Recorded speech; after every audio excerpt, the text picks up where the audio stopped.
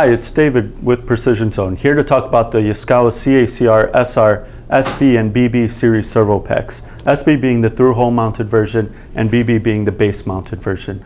And to check the model number of these drives, you're going to want to check below the terminal block at the bottom, or you can also check the side of the drives.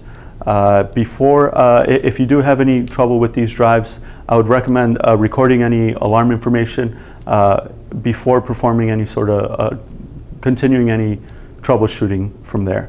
And the alarm could be checked on the 7-segment display on the right-hand side of the drive. All right, so to perform any basic troubleshooting, you want to make sure that everything is unplugged. There's no power going to the drive before performing any test. The first test you want to do, all you're going to need is your eyes. You want to make sure, visually check the drive to make sure there's no burn marks, there's no physical damage to the drive.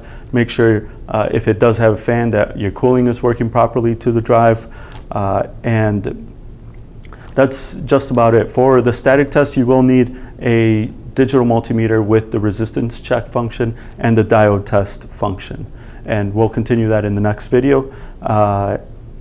Again, if you don't feel comfortable performing any of these tests, or just for a further diagnosis of the drive, please contact Precision Zone and they'll be more than glad to help you out with whatever troubleshooting you require. Our professional technicians recondition these drives and test them in custom-built simulators or in-shop machines, and along with providing a 12-month warranty for the repairs of these drives. All right, thank you.